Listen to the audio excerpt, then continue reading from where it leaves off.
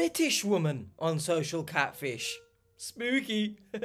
Thank you to Happy Hermit for the suggestion. We're just diving right into it. It's not a long one. Sorry, ladies. That's what she said. I had to go into temporary accommodation, which lasted 7 months. My daughter come and picked me up on Christmas Day, and I stood outside sobbing because I just didn't want her to see the place that I had been because of this man taking all my money. I felt so ashamed. I had to lie, and I hate lying to them. At the end of the day, when I'm here and I close my front door, it's just me and him inside my head, and I can't cope with that. I'm gonna pause it there because I am getting the bad feeling. Don't know if you can like see my eyes right now, but like I don't know if it's clear or if I've said it in previous videos, but maybe I think I did mention it in yesterday's Would You Rather. I've actually been homeless. I've been bounced around homes, temporary homes, for example, hostels, if you know what hostels are. Even the word hostels, it just doesn't sound good, does it? So I have a feeling we might see some tears from H, because that was dark times. Just oof. What's up, Seekers, and welcome back to another episode of Scamfish presented I can by understand socialcatfish.com. On today's her episode, pain right we now. speak to a woman named Anne who fell in love with a man on Facebook Messenger. The two formed a relationship and were even engaged. Anne is having serious doubts about her fiance Michael being who he claims to be. She has borrowed money from her close friends and family and has sent Michael over $50,000 to get him out of the terrible situation he claims to be in. I've said it many times, and I'll say it again. If you're borrowing money to give to someone else, to help them in whatever situation that they're going through, let's imagine it was real, right? Because this kind of stuff, I hope you're not sending money to people you've never met. But if it was real, it's what I've said so many times. Don't put yourself in a bad position to help the other person, because if they truly need help, how can you help them when you yourself are struggling? I don't know if martyr is the right word, but don't become a martyr. Let's see if we can get to the bottom of this. Real quick, guys, don't forget to like, comment, and subscribe. As always, your comment and like could help stop someone from being scammed. You already Let's are. get into it. Hi, Social Catfish. My name is Anne has the same glasses. I'm 63 years of age. All my other children are all grown up now. And my youngest, she'd left home to go live with a boyfriend. Right. Oh. So there was just me and the dog. And there's only one she can tell the dog. I was doing 11-hour shifts in the kitchen as a head chef. It was like being on a hamster wheel. You got up at 6, you went to work at 7, and you came home at 7:30 and at did night. it again. And just coming into an empty, dark house, it's just a horrible, lonely place to be in. I didn't even eat. I didn't even go in my living room for about 3 months because I was just so tired and fed up. And then I came home one night and my Instagram, this person popped up. It just seemed to come at a right time of my life. This message started everything. After going through 2 divorces and now living on her own, the thought of having someone to talk to was a breath of fresh air for Anne. Can understand. Michael would text her all day, before, during, and after work. Doesn't he have a job? And good night text. He was always there to talk. He was it's a lonely life out here. I wondered if you would message me. I was quite off at the time because that's what us English people are like, I suppose. I just said, if I have time, I'm a very busy lady, which is true. Should have kept it I think up. it was on one of my days off that we really got into conversation. And he said, oh, you sound like my ideal woman. What? What exactly is your ideal woman? Someone who's busy and has a life and has a job. So that's most of the world. Used to send me like these YouTube songs every morning, all those nice songs and all these nice emojis, and I just thought, oh, He's this about seems 15 to be, years old. you know, okay. He was a very good-looking chap, really was. He was very handsome. He really was very handsome. What is this supposed to be? Some kind of Air Up sponsorship? Air Up, sponsor me. I know you sponsor channels with like 1 million+ subs and stuff, but I'm begging. I can't keep drinking Prime. I drink water most of the time. I just thought it was... I didn't even press play, so that kind of... Wow, bloopers! What are you? An idiot sandwich. Third month, it got to, oh, I love you. I want to marry you. Right, sure.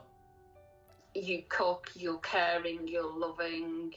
Hey, her accent, I thought that she said you cuck. I thought, Michael, goodness gracious me, what ideal woman do you have in mind? Someone who's a head chef and someone who's a cook and a cuck at the same time. My bad. You're beautiful inside and out. You've never met her. All the things a woman wants to hear. Yeah, I mean, I guess. It was around 4 months after he asked me, would I marry him? He'd even said And come on. he would like to propose in a romantic setting. Where's the And British he even in asked you? me what sort of ring I would like. He said Queen. He said Queen. Right then and there, the phone should have been turned off. Michael should have been banished from the earth. As soon as you hear Queen, even if it's your husband of 50 years, if he says Queen, run. And I said, oh, just a plain gold band. He said, don't you like diamonds? I said, yeah. I said, but they're not practical if you're working. He said, oh, you won't be working. So he said, I just love you so much. Wow, what a great guy. I was getting to know him because of the chit chat we were having every day. I was getting to like him and started to love him.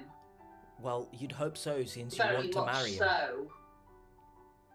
I did really fall in love with him, but I'd never met him, and that's the hard part.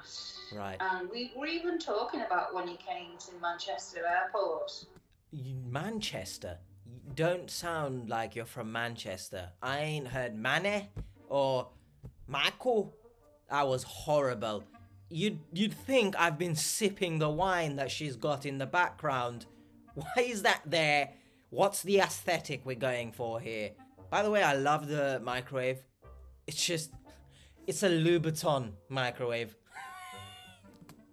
How would we feel?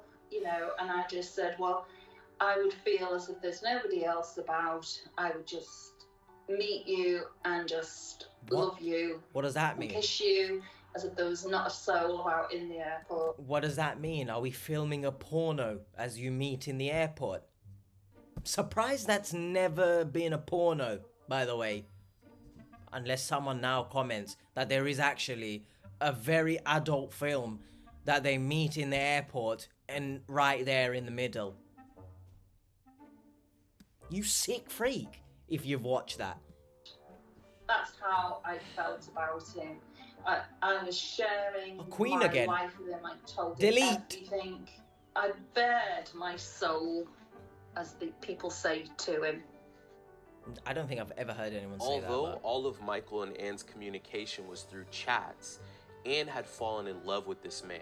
She was engagement ring shopping and preparing to meet him in person. But then things unfortunately took a turn. What happened? It started the day of my birthday in October. So it was like 4 or 5 months after. He messaged me in work and he said, can you chat? And I said, well, I'm going on my break in a minute. What's the matter? He said, well, you need to sit down. I need to ask you a huge favour. Sure, Michael. What is this? The Turkish Taliban have hit me. I have to bring all the machinery, and there's one machine that I need, and it's broken. Right. I'm sorry here, Michael. But you've made it seem, as I've just said, that as if the Turkish Taliban have shoved a missile inside your ass. A machine at my job is broken, but you need to sit down for this. It's very heavy news. Get a grip. Genuinely. Like, I know you've tried to make this some sort of sad sob story, but we ain't on the X Factor. Just because your job is now harder because a machine broke doesn't mean I now am obliged to give you 5k. And where's the British in you, my friend? Where's it gone? Where's the snarkiness? Where is... I don't know why I've done that to myself, but get a grip of myself. That's what I've... Shut up. What? And I just said to him, I don't have that type of money. Good, stand your ground, I hopefully. was made to feel so guilty that the following Monday, I said, oh, well, I can't do anything until Monday. I said, where do I send it to? What a shame. He hadn't even said, well, oh, happy birthday, or anything like that. And I thought, he was more interested in getting this money. First of all, whenever someone has not wished me a happy birthday, I've just, like, not cut communication, because that's a bit childish, you might think. But I've taken it personally. So what about it? I'm a human being. So why would you then send 5 grand to someone who is supposedly going to be your husband and pay for everything in your life? You can't even say happy birthday. And I've actually reminded myself of that point. If he's going to pay for everything in your life, he can't even pay 5 grand for his job, which 5 grand is actually quite a lot of money. But you get my point. How are you going to pay for everything else? You want her to stop working, but now what's happened? Where's your money, you sack of shit, Michael? All I'm thinking right now is like Michael from Teenage Mutant Ninja Turtles, Michelangelo, pizza, and where's the relevance? I don't know. But I also do want to say, I don't know what's Michael's job here. I don't know if he's some kind of self-employed man, freelancer or whatever. But if he's working for someone else and he has to pay 5 grand, I don't think that makes sense.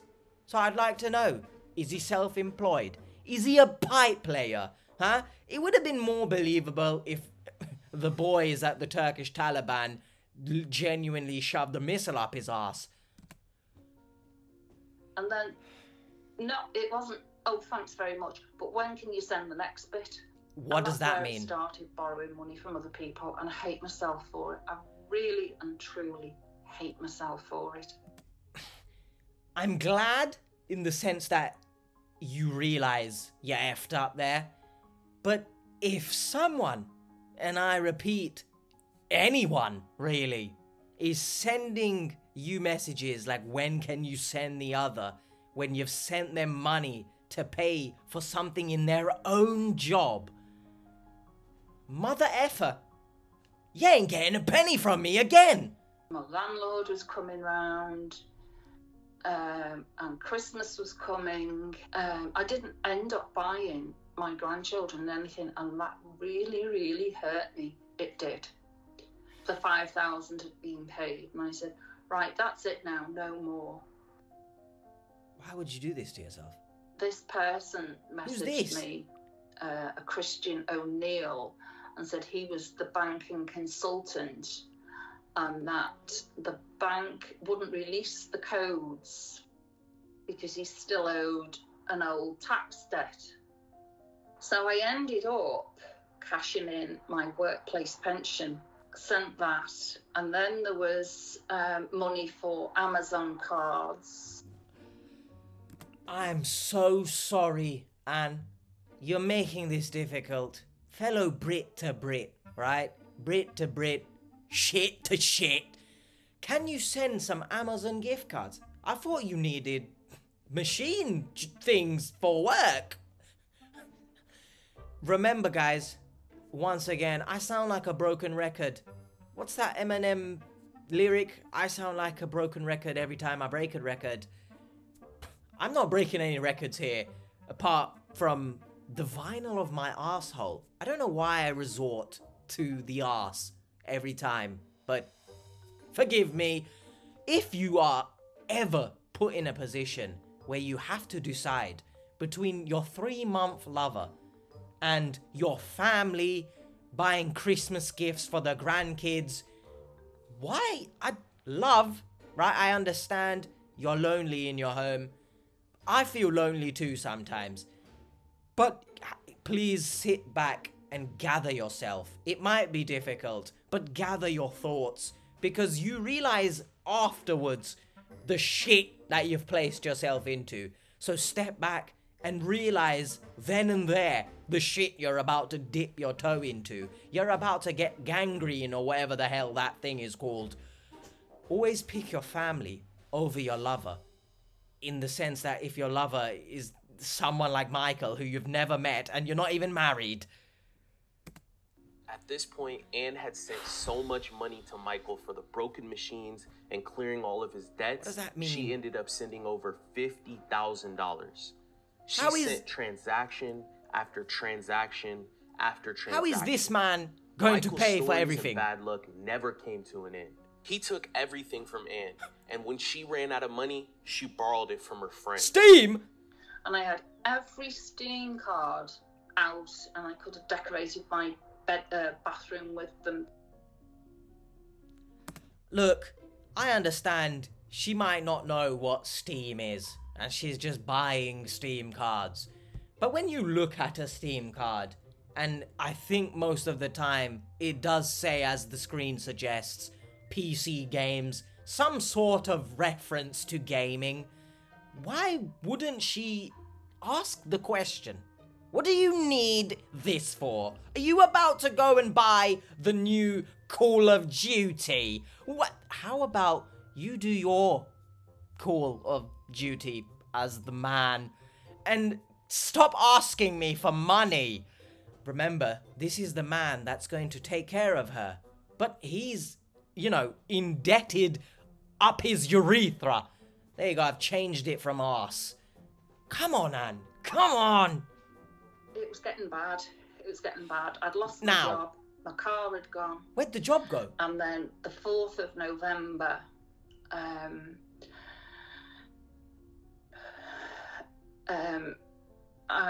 You lost your home. I was evicted from my property. But before I went, I took a big overdose.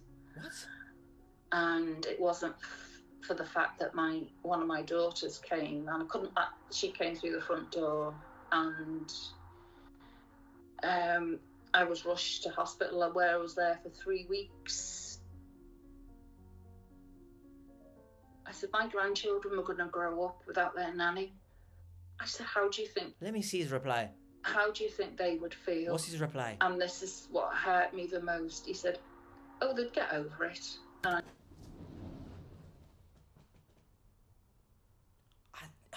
I think that it's safe to say, right? Obviously, she's in too deep now. The obvious signs were there from the beginning with the whole, when can you send the other one? Not even a happy birthday. But if someone says this to you, for example, me, I'm gonna perish, and I'm sending you money, and they say to me, they don't need you, they'll get over it, it's life. You can well and truly cup your balls, twist, do a little twist. That's a doorknob twist. Fucking have you piece of shit, right? Scammers are piece of shits in general, but we're talking whale-sized shits right now. They'll get over it. Don't care if this is just a job for you. I don't know, I'm saying this as if a scammer is watching this, But genuinely, if a scammer is watching this, may sit down and truly think about your life.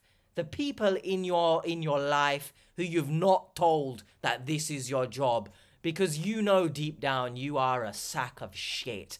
I don't care if it's a job for you. I need money. It's just a bit of employment to get me through a few weeks or what. There are so many jobs out there, right? I don't care if you have to.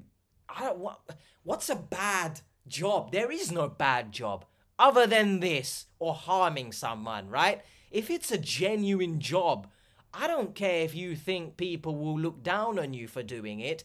It's better than this shit. So please, just know when you're speaking to someone online, this is a bit of advice. Just know this is the lengths that they will go to get money out of you. So I'm hoping you put your family first. So you horrible, horrible person. Facts. I had to go into temporary accommodation, which lasted 7 months. I know how shit it is. Where there was drug addicts, Yep. Alcoholics. Yep. And I was petrified the whole Yep. time I was in there. And I just thought, what the hell have I done? What the hell have you done to me? You have, it broken me in two. I can't sleep of a night because it's playing over in my mind over and over and over again. And I just want absolute closure on it. At the end of the day, when I'm here and I close my front door, it's just me and him inside my head. And I can't cope with that. I feel for her. Okay, Seekers, we had our work cut out for us. We knew we had to get rid of any thought Ann had about this man being who he really claims to be. We couldn't believe the amount of stress that Ann had been put through Even if he's real, this is a horrible human being to be While with. she was in the hospital after overdosing, Michael's best friend reached out to her for more money. And to top it off, she was hiding all of this from her family. Our social catfish team... Sorry, you have so many excuses. Do you even care about Michael? Well, Mr. Paul, you and your friend have so many excuses. Do you not even care about Anne? You see, the mental gymnastics you have to do to try and think that these... I don't want to say people. I also don't want to say animals, because animals wouldn't do this to you.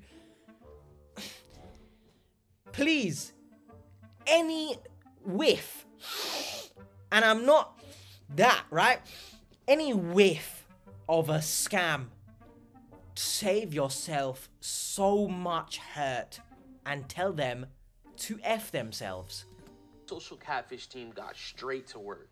We looked Oh, it's through me all the in the middle. documents and the banking website. Before we go further, here's a quick message from our sponsor. Oh yeah, we were alright, able here we to go. verify and crack this case using all the tools on our site, Yes. socialcatfish.com.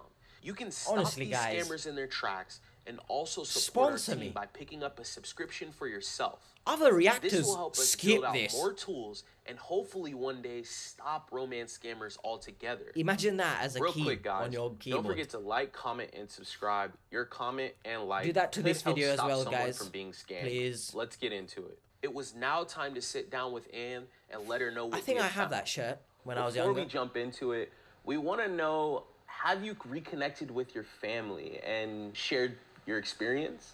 Well, one of my daughters knows everything, and my youngest daughter, who stayed here last night, we have reconnected. That's good. But my other two, that's a different story. That's going to take time. We sent you over a tracker to track down this man, and you sent it to him off of our FU gift card site, and he clicked on it, and Man said, he is okay. in Lagos, Nigeria. Again, not even a thank you. Yeah. I had a feeling he would be. Yeah.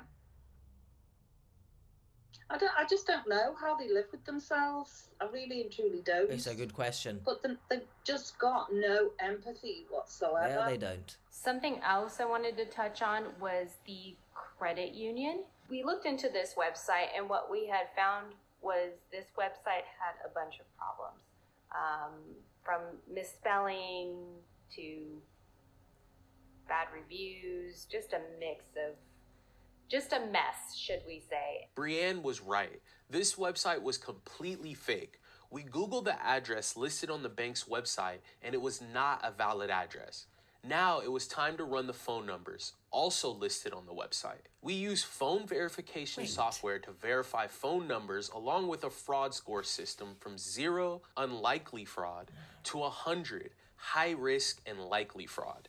We researched the phone number through this system and found that this particular number scored a 90, which means this is a high-risk number and is most likely At being least it's used not for fraud. 91. The last thing we did was check the who is history on the site.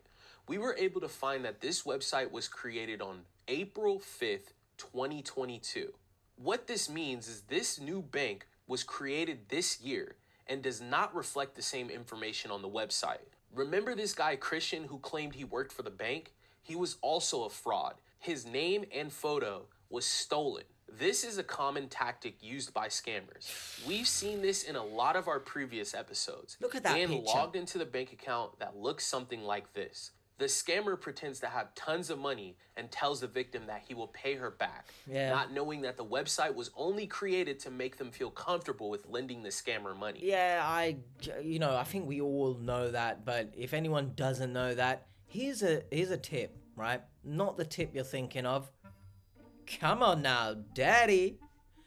I said dirty there, not daddy. If you see a bank have this picture with a man holding on to a number 1, probably run, because they couldn't even format the picture so that it's clear on the website.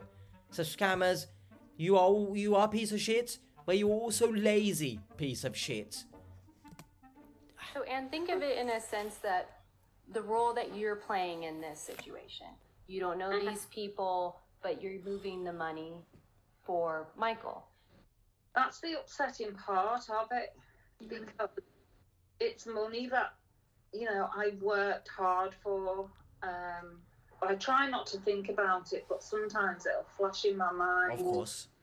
And I think, I just wish I hadn't woke up on that 4th of November, because he had wrecked my life. Something else I'd like to also add and share with you is Michael's true identity, and hopefully that will help provide closure as well in this case. It just wouldn't really, so we use some reverse image search tools as well as in-depth reverse data image search tools, and what we were able to find was Michael's true identity, and so the real person in the image is known as Remco. The man in the photos is completely innocent. Sounds like His a coffee. likeness was stolen to dupe Anne out of money. The profile on the right side is the Instagram that Anne was in contact with, claiming his name was Michael. The profile on the left is the real man's profile. He has his own life, and we were able to find his Twitter page and his Facebook. I still feel a bit stupid for doing it.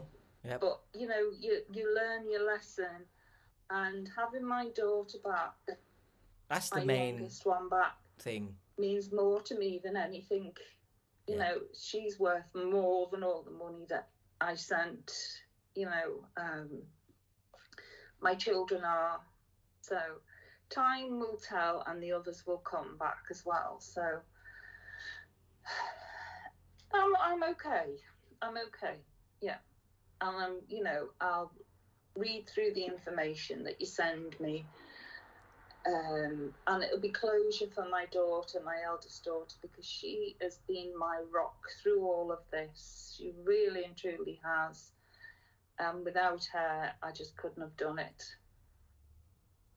And watching your channel has really given me hope and strength, and I can't thank you all enough for your help. I really do appreciate each and every one of you, and it's nice. Chris to is talk just here to for you. vibes. I don't think he said I won't let him anything. beat me whatsoever. I wasn't going to give up on this. I wanted to do it for myself and for other people as well. Just don't get involved. Thanks for watching another episode of Scamfish, No, thank everyone. you. Remember, new videos go out every Wednesday. Wow. Who would have thought?